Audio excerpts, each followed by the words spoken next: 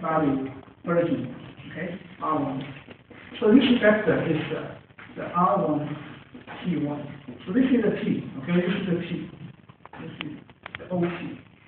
So this initial point, the line passes through, flush, okay, flush. So I have parameter T, and then you have direction. What's the direction? Direction is tangent vector, no matter how long, short or long. So it's simply just R1 prime, okay? So this there's a tangent vector, so there's direction from tangent line.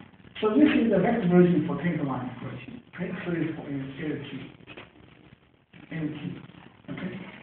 And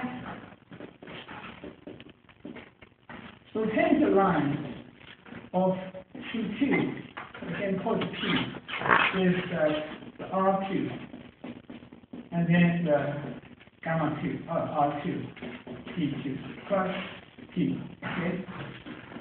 Prime, also for other T.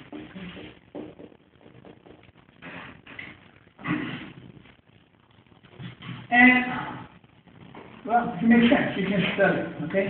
And we can say that, so let's say that the C1 is perpendicular to C2 at point P, okay? If the two lines are perpendicular, so that means the two tangent lines are perpendicular, okay? So